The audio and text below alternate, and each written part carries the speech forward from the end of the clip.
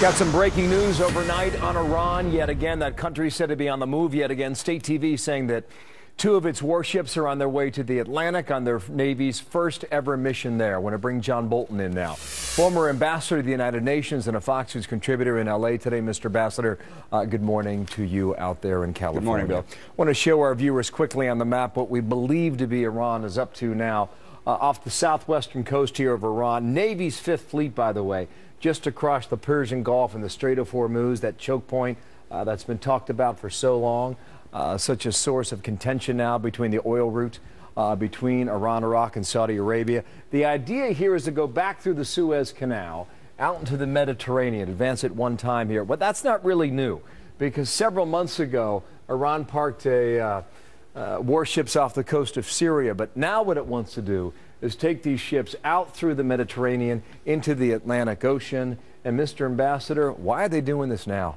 They must feel really good with all this attention. Well, they certainly do, and they have reason to feel good, as the November agreement from Geneva on the Iranian nuclear program takes effect. That agreement represents a significant victory for Iran. They made temporary, easily reversible concessions on their nuclear program. They've broken through the Western regime of international sanctions.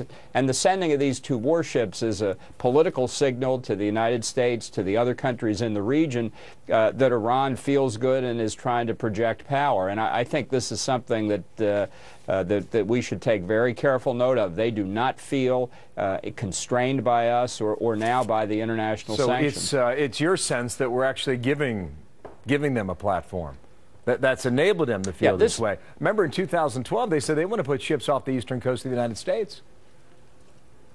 Yeah, what the Iranian military is trying to do is send a political signal that they are not confined to the Persian Gulf, that they can roam at large, as you pointed out, with the earlier missions through the Suez Canal into the eastern Mediterranean and now more broadly. Now think ahead just a few years as Iran's ballistic missile capabilities develop, as it makes further progress on its nuclear program, mating nuclear warheads onto those ballistic missiles, put on ships into the Atlantic close to the United States. They're showing that they can threaten us, threaten our allies around the world, really on a global basis. In fact, not just in the Middle East, but worldwide. There's another issue regarding Syria, too, that involves Iran. I mean, you pick up a newspaper today, it's unbelievable.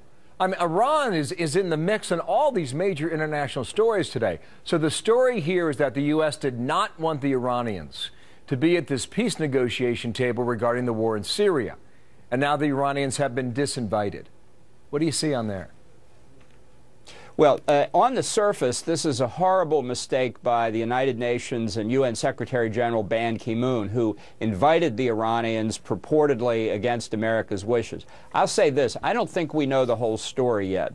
I don't think Ban Ki-moon, whom I've known for over 20 years, one of the world's most cautious diplomats, would have extended an invitation to Iran unless he thought he had American approval.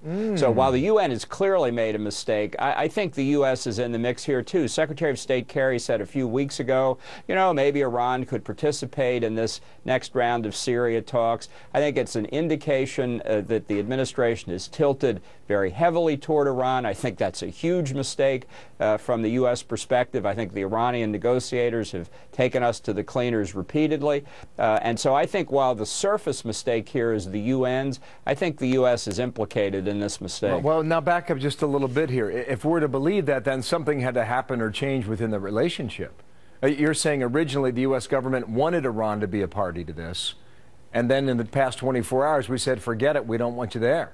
What changed? Well, I think the explanation is clear, that the Syrian opposition said, we're not going to any peace negotiation where the Iranians are involved. The Saudis probably said the same thing.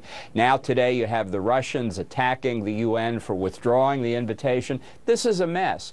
And one of the reasons it's a mess is that the United States, under President Obama and Secretary Kerry, have misjudged the situation in Syria for 3 years. They have said repeatedly, Secretary of State Clinton did as well, that we had a common interest with Russia in stability in Syria. That has always been wrong. Russia's interest is keeping Assad in power, and they've been very successful at it. So this is through all of this, Iran feels emboldened. I mean, they really have, I'll get to the last word on here, but they really have a different sense of themselves through all this. They have pushed their way onto the world stage, and they have that platform now. Iran's power is growing in the region and worldwide. America's is declining. Ambassador Bolton, thank you. From Los Angeles today, where it's early. Appreciate the time. John Bolton, thanks. Thank you, Bill.